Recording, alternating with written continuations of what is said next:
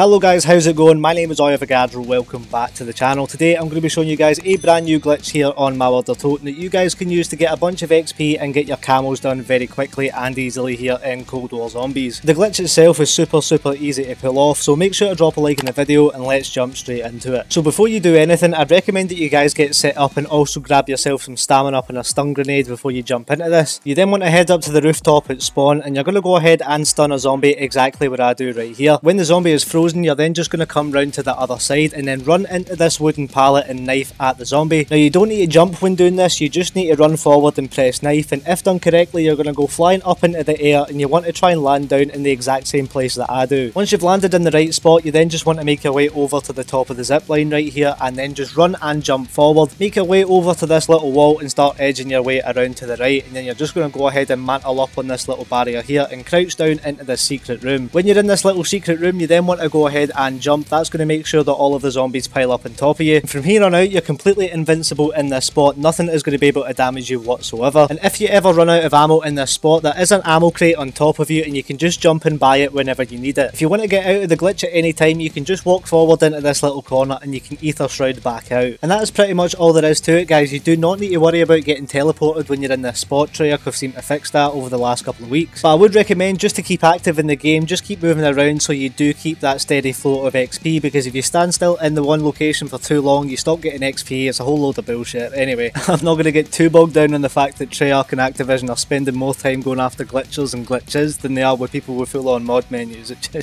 just doesn't make sense. Anyway, if you guys have enjoyed the video or found it helpful, then make sure to drop a like in it for me and also share it about. It really helps out the channel a lot. A massive shout out as always to the channel members. Thank you guys so much for your support. If you guys are new around here, make sure to subscribe with notifications on, and I'll catch you all in the next one.